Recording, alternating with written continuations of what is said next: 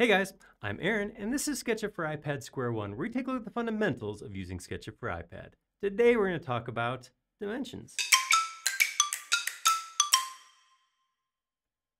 So the dimensions tool lets you draw dimensions. Now more to intro there, let's hop in and do it.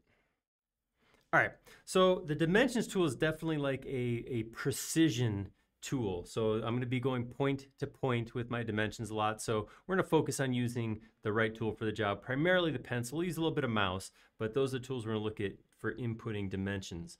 If I come in here and I turn on just draw mode, to place a dimension, dimensions, by the way, is not part of the default toolbar, so it's not going to show up on here. You will have to hit the little ellipse and pull dimensions out from there.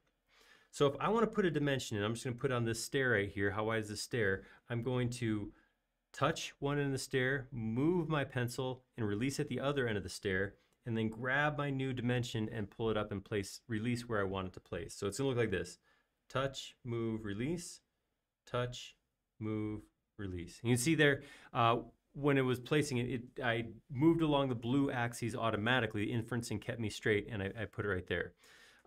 If I go to click, move, click mode, very similar right here. What I'm going to do this time is it's going to be 3 clicks. I'm going to hard press on one point, hard press on another point, and then hard press to place my dimension. So it looks like this.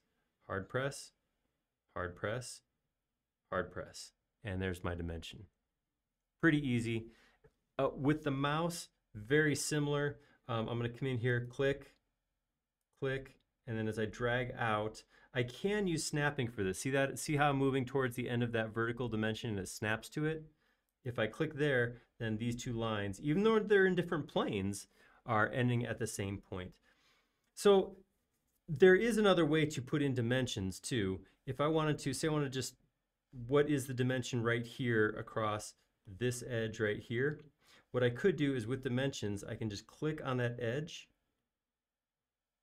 pull that dimension up. Whoops. I stagger clicked. Click, drag, and I can pull that dimension right up there. So any place there's just a single edge, you can drag the edge and just pull that dimension right off of it. This is a little bit different than if I want to dimension across points that aren't, a single edge there. So for example, what is the distance from the top of this step to the top of the landing? Well, what I could do is I could click to this point,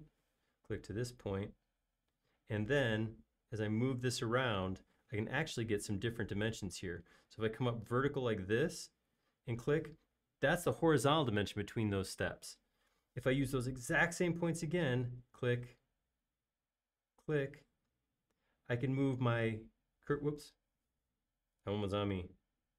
Click, click, and I can pull this one out this way and say what's the vertical dimension between that same set of points. So dimensions is super quick, super easy to put in. Just do some clicking, click to the points you want, and get your dimensions on your screen.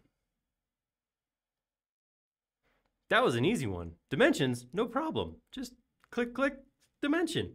If you like that video, go ahead and click like down below. And if you haven't already, please do subscribe. We create several videos each and every week, and you'll be notified of all of them if you subscribe.